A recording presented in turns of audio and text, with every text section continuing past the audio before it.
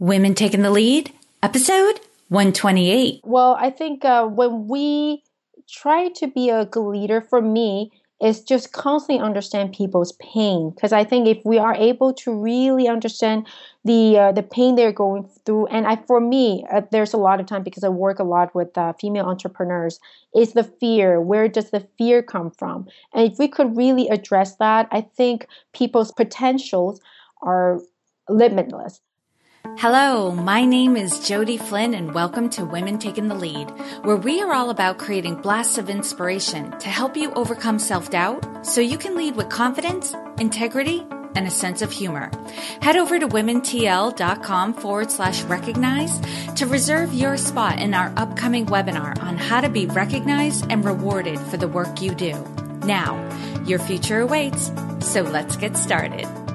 Hello, everyone, and thank you for joining us today. I'm here with Melinda Chen, who is a sales coach helping female entrepreneurs sell to big clients. She is also a sales executive with an impressive sales track record of 8 figures. Her company, Women Making Big Sales, allows female entrepreneurs to start connecting and sell to big clients in 5 weeks. When she first started her sales career after university, she wanted to know everything about selling. So she spent years reading over 20 books in sales, made over 5,000 cold calls, and worked with agents, reps, and corporate clients around the world. Since then, she has mastered the art of selling to big companies and made sales in the Americas, Europe, and Asia, covering a wide range of industries. She is inspired to help women take control of their lives by going for big clients, closing important deals, and dramatically expanding their business. Melinda, I'm excited to have you on Women Taking the Lead because I think sales is definitely an area where women start to cringe when they have to talk about it. But before we get into all that intro was just to introduce everyone to you. So tell us a little bit more about you and your own humble beginnings. Yes. Hi, Jody. I'm excited to be here. This is my name is Melinda, founder of Women Making Big Sales. And I've actually started kind of being in sales since I was 15. I was born into a very entrepreneurial family, and my parents, they own business. They still own it now. And they're Taiwanese, so they didn't know how to speak English. So by the time I was 15, my English was getting good enough. So they figured, okay, well, they could take me to trade shows and be the translator for their business. That's when I really got into trade shows and I could feel the energy in business. And I love business. And that's also the reason why I started really feel and understand the power of selling. I would see my father, the person I admire the most, trying to get clients and trying to get into very important buyers.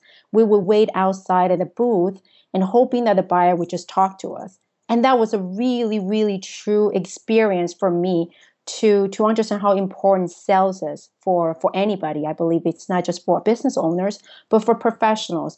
It's all about how you present yourself.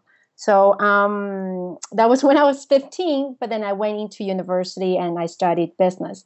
And when I graduated from university, I got a job as international sales manager for one company, started selling to agents around the world. And that's how I started my sales career. I continued to go into different companies, always in sales-related positions. And finally, I started coaching for other people just because of people I know through my network. They knew my work, and they asked me to consult for them. And finally, last year, 2015, I started Women Making Big Sales and helping female entrepreneurs sell to hard-to-get clients.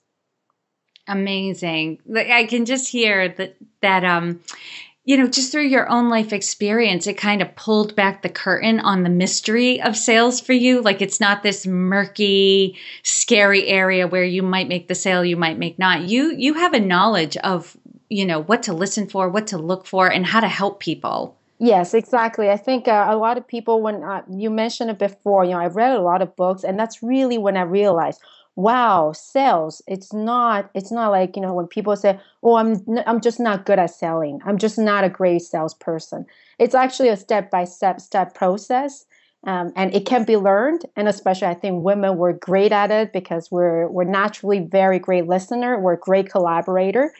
And that's usually a very important skill for salespeople. Absolutely. Mhm. And clearly, Melinda, you've had success in your life. You have this confidence, especially around sales. Mhm. But take us back to a time when you were playing small, where you didn't realize how capable you were. It was probably only in retrospect you looked back and thought, my goodness, why did I, sell myself so short at that time? Mhm. Share with us the story and the lessons you've learned. Yes, when I started selling, I actually was not good at selling at all.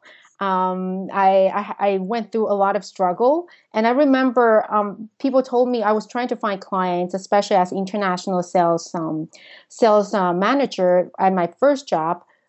All the people I was working with, either my competitors or the agents that I was trying to sell to, they had a lot of experience. Some of them had 20 years of experience in the industry. So me, freshly off college, I started trying to connect with these people. I'd go to networking events, which, it's just a natural thing to do when you started selling. But when I went to the networking event, and I really remember the first networking event I went to, I was really nervous. It took me hours to find that perfect outfit. I was trying to look a bit older than I was, and I was practicing my value proposition. I even wrote down a couple of topics to talk about, like a little small talk that I could talk about in case I got too nervous. So I finally got to those events and got to the event. Then I would see my direct competitors connecting with the agents, basically my clients, and they would talk, they would laugh. They feel like it felt like they had known each other for a long time, and of course that's what happened. They've all of them had been in the industry for a long time. So I feel like wow, I really did not belong in this room, and everybody seemed to know each other except me. And me, just nobody really, people were trying to talk to me, but nobody was really engaged in the conversation because I was so nervous about how I'd look. I was so nervous about the fact that I was the new kid there, that I didn't really pay much attention in terms of the personal conversation I was having or the conversation I was having with the person right in front of me. And then afterwards, that it was a disastrous experience. I went back and I was crying. I felt really, really, I felt small. I felt inexperienced, defeated, and I couldn't believe how I couldn't imagine myself selling to these people. And as a result, instead of saying, "Oh, I'm just going to go to a next networking event," I started doing calls. And that's the reason why I made so many cold calls. It's because I got scared of going to those networking events again. I'm like, "Oh, there's no way I'm going to those events. There's no way I'd make any sales in those events." But now looking back, and I having gone through so many different industries and 15 years in sales, I knew that it was only natural that people would treat me as the new kid because I was the new kid. And I knew that, like, I didn't have to take things so personally. And, people were, I think, especially women, we sometimes get really sensitive in terms of what happens around us. And my experience, that working experience at that time, it wasn't because I was not knowledgeable enough about my products, but it was simply because I was a new person, and it just simply needed time to integrate into the industry and with the people I knew. So I think that was really my playing small moment, and that transitioned to a lot of cold calls. And a lot of lessons there. So, two things from what you said. You were the first person I've ever heard say, I took on cold calling so I I could avoid networking. I know. Yeah, people are always amazed by the fact that I've done so many cold calls, but I like to share the story that the reason why I did so many cold calls because I was afraid of doing much networking. Oh my gosh, Melinda, I'm going to share this with everybody I know. That is hilarious. And like, it really speaks to Yeah.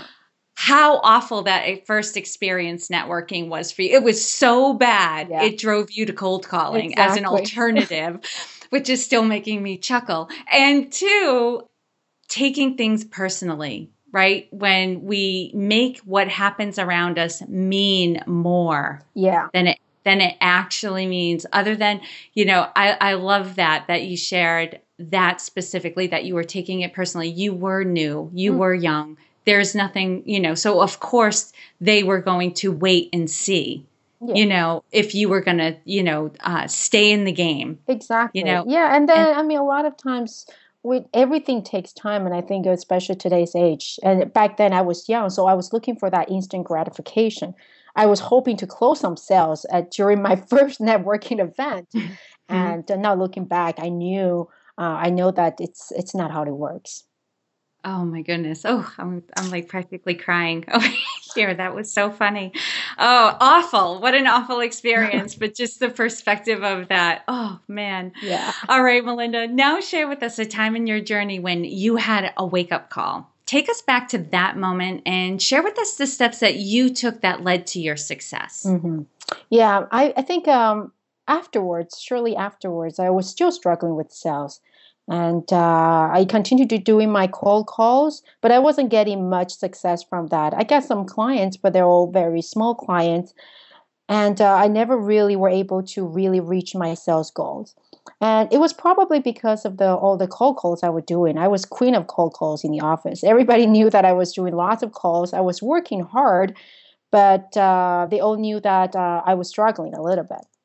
Finally, one I remember specifically one night. It was rainy. It was dark, and I was just packing up to ready to go home. And one very senior sales executive, he passed by. He just happened to be in the office. Normally he'd be in golf course, but he was in the office, and he started asking me how I was doing, how the business was going. I started telling him about the struggles I was facing. Then he asked me, "So how long does it take to get your clients? I mean, they seem small clients." Then I went through the whole process of getting my clients. And then he told me that, "Do you know how long it takes me to get big clients? It's about the same time." Then he went through the same process. You still meet with the clients, take them through the sales process, and trying to close the sales. And he said, "Why are you spending your time, wasting your time working on small clients instead of going after big clients?" And I couldn't believe that it actually took him exact same process selling to big clients as and compared to my me selling to small clients. And I look at his number, and he didn't have a big number of big clients, a large number of clients he worked with, but simply because of the fact that these are the big clients, he was able to really, really enjoy a lot of his time going to golf course and playing golf, rather than sitting in the office and doing tons of cold calls until 9 or 10 o'clock at night. Then I couldn't believe it, and that's when I really decided, okay, I am going to go after big clients.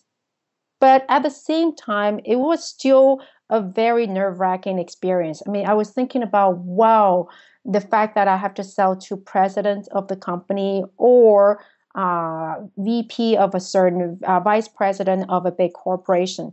It was still a taunting experience. But I decided, somebody told me, just screw it, just do it. And then I said, okay, well, I guess if I'm going to do cold calls, I might as well cold call really big clients. And I wasn't getting much response at the beginning. But after making cold calls for like 100 cold calls to really big executives, I no longer feel the fear. And then that's when I really started knowing and listening to what these people are talking, listening to the words they use, and listening to the problems they had. And I started to be able to really offer things that are relevant to these people, to these big clients. And at the same time, I no longer fear selling to big clients. And most importantly, I don't fear selling to small clients either, because after all, I've already called so many presidents of a so and so. So even smaller clients, I felt extremely comfortable talking to them. And because of the fact that I just screw it, just do it, I actually got better and better at it just by practicing it. And that was really for me to really realize that a lot of times we think a lot and we think of what we're going to say, we think of the strategies, we think of different kinds of theories. But sometimes, we just got to screw it and do it and learn as we do it. And that's really transformed my business.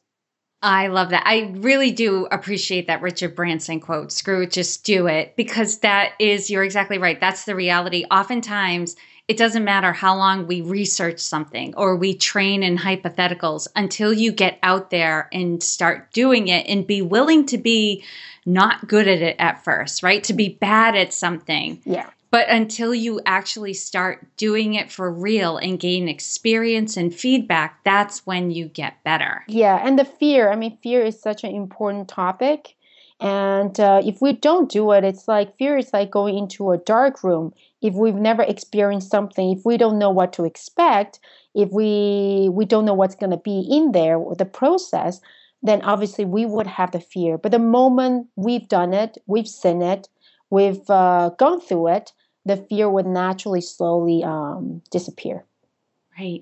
And, I also wanted to underscore, because what you were pointing to was a couple of different things that the more you did it, the more you approached these bigger companies, the more comfortable you got with it and the fear went away. And what I heard in that was you were also able to be yourself more. Yes, definitely. And be more relaxed, which probably put the other people you were interacting with, the presidents of these companies, more at ease because they didn't feel like they were getting pitched. They just felt like they were having a conversation with you because you weren't so stressed out about it. Yeah. And that, and that's the key right there too, is that yes, these people have important roles and they do expect a certain level of professionalism. Mm-hmm.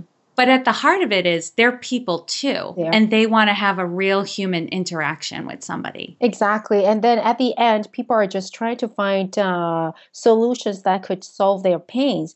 And go back to not taking things personally. And, as long as we humanize the process, especially the big S word, instead of treating it as I'm selling my service or product to somebody else, treat it as a partnership. Let's try to brainstorm. Let's try to find ways to collaborate, to work with each other. If we don't, that means that it might not be the best fit at that moment.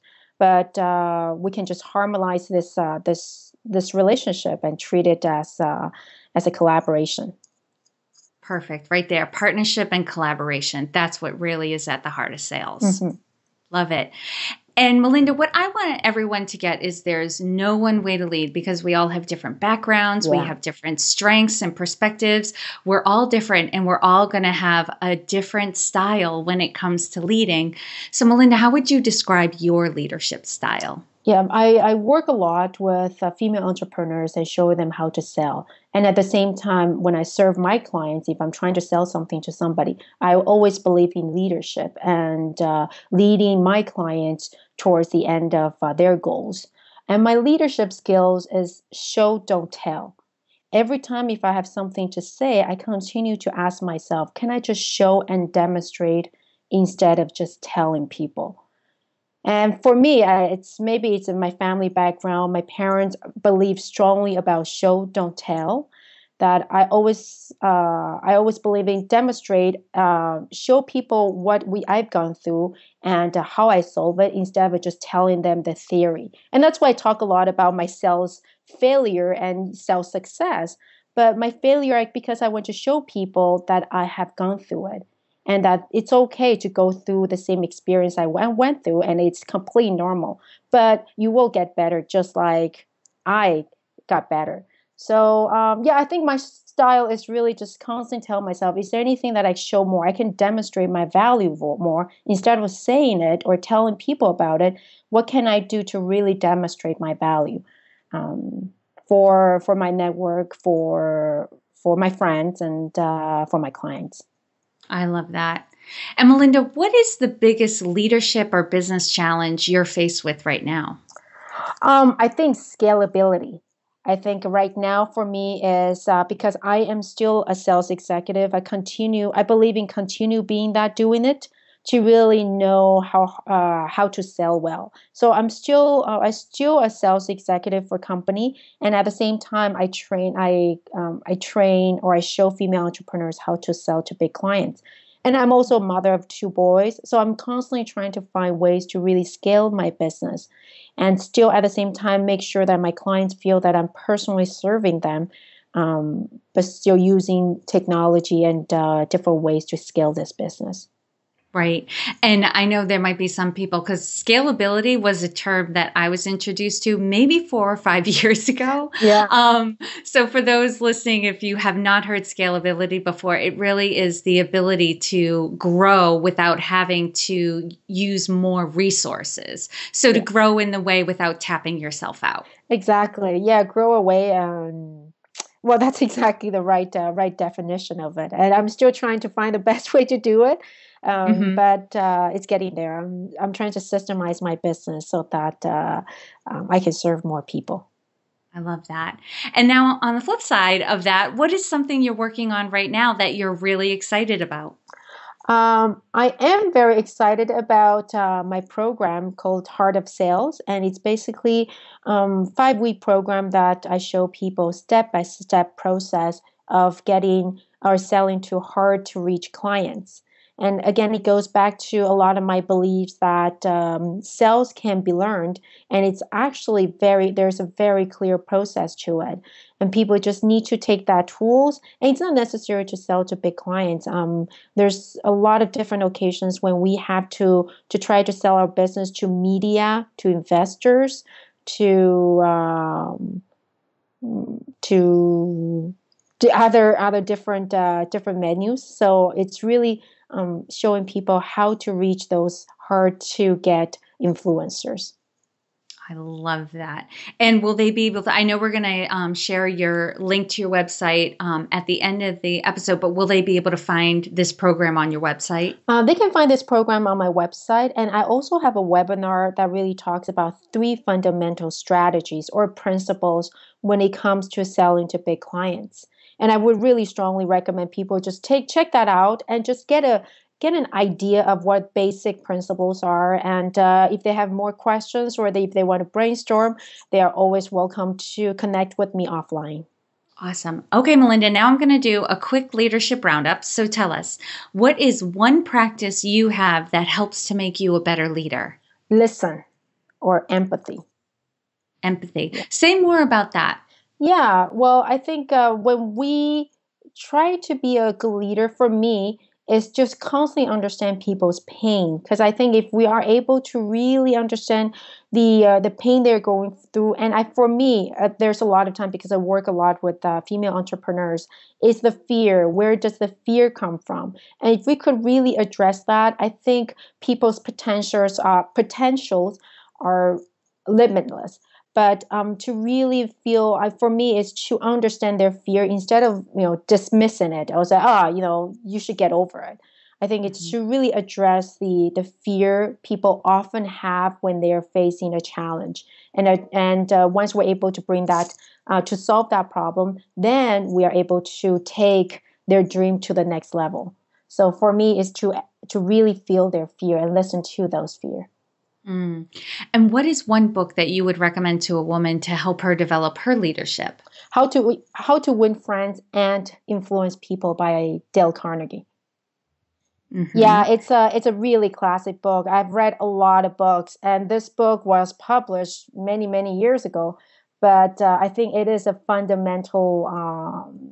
It's a classic for anybody in terms of human relationship. And I love a quote when somebody. Well, yeah, somebody once mentioned me a quote: "People without people are not people," and this book definitely demonstrates that. Yeah, great book.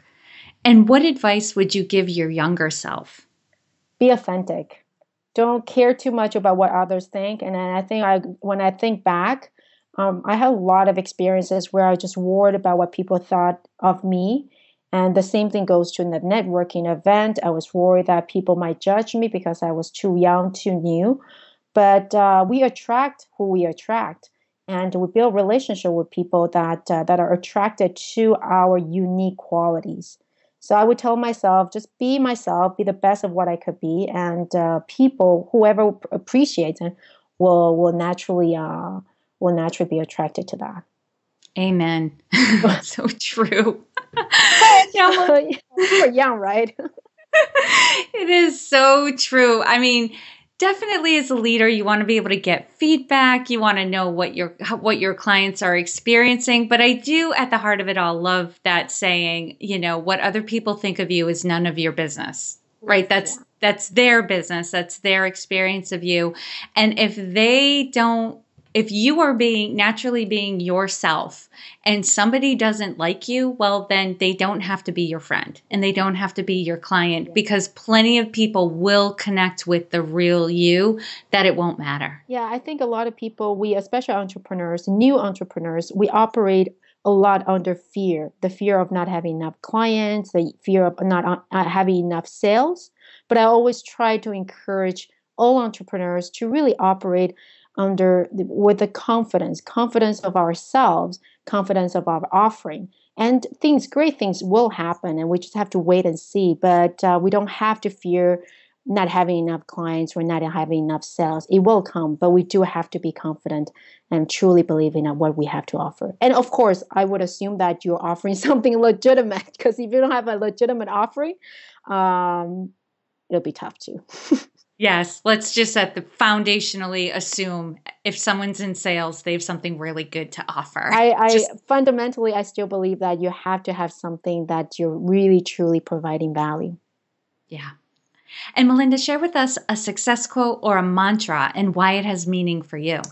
Life begins at the end of your comfort zone. Yeah, it's always, for me, it's especially important because despite the fact that I'm in sales, I'm actually naturally a private person.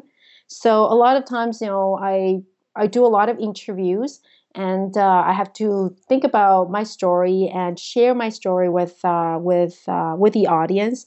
And naturally, I get nervous, being interviewed. And I remember just about 3 years ago, and I had my first interview, and I was really nervous. But now it's a lot easier, a lot more natural, because I've done it. I've stepped out of my comfort zone, and now I have the freedom to say, yeah, I can be interviewed, and I do not have to worry about it. The same thing goes to going after big clients. Once you get outside of the comfort zone to do it, then life truly begins. And lastly, Melinda, what is the best way for this community to connect with you? They can visit my home, which is womenmakingbigSales.com. And also I have my Facebook, where I share my inspirations, the challenges I face in today's sales world, or motivations. And you can simply type in Women Making Big Sales in Facebook, and it should come up. Awesome. And for those of you, I know often you are listening to these episodes on the go. So you can find all the links and resources shared in this episode at womentakingthelead.com. And Melinda, thank you so much for taking the time to inspire and enlighten us. We are all better for having met you. Thank you. And I had a lot of fun. Thank you for joining me on Women Taking the Lead. Are you ready to take the lead in your own life? Head over to womentl.com/recognized to reserve your spot in my upcoming webinar on how to be recognized and rewarded for the work that you do. And to strengthen you on your leadership journey, I'd like to send you off with a quote from Marianne Williamson. Our deepest fear is not that we are inadequate. Our deepest fear is that we are powerful beyond measure. It is our light, not our darkness, that most frightens us. We ask ourselves, who am I to be brilliant, gorgeous, talented, fabulous? Actually, who are you not to be? You are a child of God. Your playing small does not serve the world. There is nothing enlightened about shrinking so that other people won't feel insecure around you. We are all meant to shine, as children do. We were born to make manifest the glory of God that is within us. It's not just in some of us, it's in everyone. And as we let our own light shine, we unconsciously give other people permission to do the same. As we are liberated from our own fear, our presence automatically liberates others. Again, thank you for joining with me, and here's to your